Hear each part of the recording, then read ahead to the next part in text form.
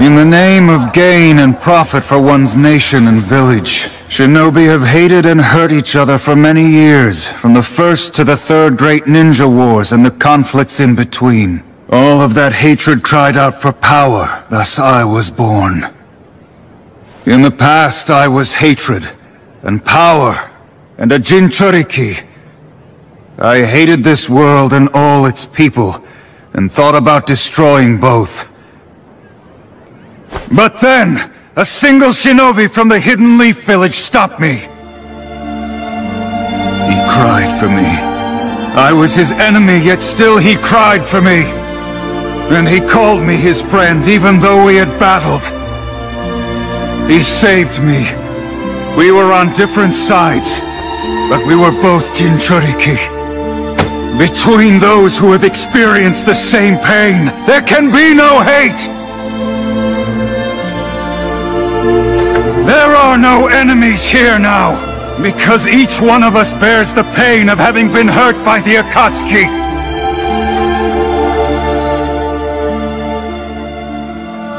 Now there is only Shinobi. The friend I spoke of who saved me is the target of our enemy. If he falls into their hands, our world's finished. I want to protect my friend. And I want to protect this entire world! I am too young and inexperienced to do that. So I ask you, all of you, please lend me your strength for this fight! You got it, Lord Gaara! To victory! Hey, what's going on, everybody? It's your boy Iceman. We're back again with another video today. I know it's been a while. It's been a while. And I need to consistently start back uploading. We're gonna work on that. Just had a lot going on, and yeah. So we're gonna talk about Naruto and Gaara's relationship. Naruto and Gaara's relationship started off very rocky, as we know that with the destruction of the Hidden Leaf Village that happened in part 1 of Naruto. Gaara was kind of the main antagonizing force when it came to that, because he was the tail beast Jinchuriki that was attacking the village, and Naruto was the one defending it. And during their fight, Naruto and Gaara, they talked, and Gaara came to understand that Naruto is his enemy, but he's crying for him. Gaara had the realization that Naruto was crying for him because Naruto understood exactly what Gaara had to go through growing up, being seen as a monster. So with that, Gaara kind of had a change of heart, and he then wanted to see Naruto as one of the best friends he's ever had, and that's how he treated Naruto from then all the way on, even into Boruto. Gaara remains to be a loyal friend, a loyal ally to the Leaf Village because of that one instance. At the beginning of Shippuden, Gaara is snatched by the Akatsuki. He loses a fight against Deidara after, basically proving himself to be a competent Kage to his whole village. He actually loses his fight against Deidara, and then he gets snatched by the Akatsuki. And long story short, he ends up losing his life. Granny Chiyo and Naruto distributes chakra to him to basically bring him back. Granny Chiyo loses her life, and Gaara comes back. So Gaara comes back, he's reinstated as Kazekage, and before the Leaf Village ninja that came to aid him leave, he stopped and shook Naruto's hand. And the first time I watched the show, I didn't realize it, but about the 4th time I went through the show, I realized that when he was shaking Naruto's hand, it wasn't just a friend shaking each other's hand because, thanks.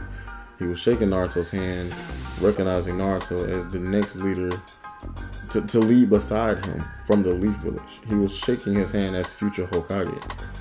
And he was doing that in front of his entire village, because just about the entire Sand Village was out, came back out to meet with Gaara after the whole situation because they were worried about him. And now he has all these people that love him and worry about him because of the change of heart he had. So he feels even deeper with this friendship with Naruto. I always thought it was a little weird how devoted Gaara became to Naruto afterwards. But if you really just look into it, inspect a little further, it makes sense why. Gaara kind of went from having nothing to nobody, and suddenly he had this one person on the planet that could understand exactly what he had to go through, exactly how he felt being a Jinchuriki. So that took a lot of weight off his own shoulders and gave him somebody else that he could talk to and confide in about this. he doesn't really do that in the show, but in his mind, he has a friend. He has one true friend. And he can realize now that the people around him, like his siblings, for instance, actually care about him. Outside of, you know, his father trying to have him killed when he was a baby.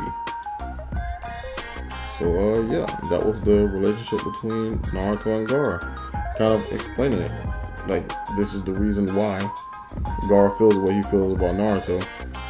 And, yeah, that's going to be it for this video. Tune in, you know, future videos. Our giveaway is still going on. Nobody has won anything yet. So just look out for that code in my gameplays. That code will be in my gameplay. So look out for that code word and then join the Discord and get at me. And with that being said, stay cool. Got the moments where I'm moody. Y'all was judging me like Judy. Base my story off like Rudy. Split your statement off like Cooties. Talking battle, rapping God. I hear the beast and hear a beauty. That's a plot, now here's a twist.